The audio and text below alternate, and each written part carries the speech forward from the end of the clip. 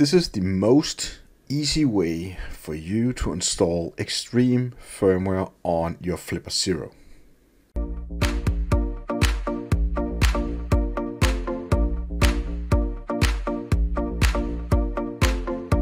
So let's just talk about that pretty easy in this video.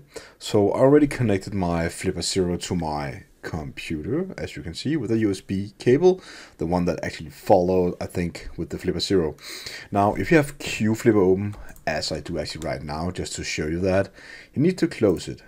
Because what you need to do now is to go to the website called flipper-x3.me. It's Flipper Zero Extreme. I'm going to post the URL for that in the description below so you don't miss anything out. Go ahead and visit that link, connect the Flipper Zero to your computer, click install, click connect, choose that you have something on the COM port.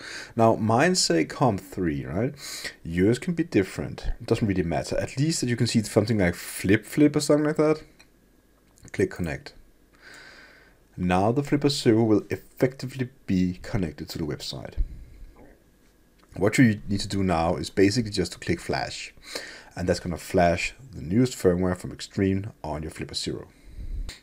Be aware that if you click the flash button, it's going to take a while for the Flipper Zero to be installed. Now, a few things that can happen. That doesn't mean that this failed. It's that your Flipper Zero looks that it's done, but it keeps saying around this area where I panel the mouse cursor back and forth, left and right, it might say something like Flipper Zero is connected or device still connected, don't disconnect it, and so on. If your Flipper Zero says it's done, it is done. You just disconnect the cable and then that's it. The most easy way to install Extreme firmware is this way. I can not find any easier way to do it.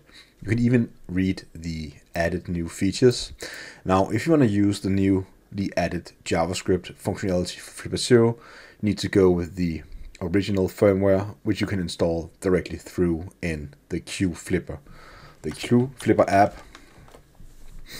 looks just exactly like this. Now it says permission denied because you actually connected it to the website. Now what you need to do now is to close the website, reinitialize, or just wait a bit, and you're going to connect back to the Flipper, and then you can, well, basically install the original firmware.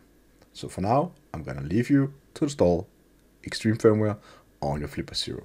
See you out there.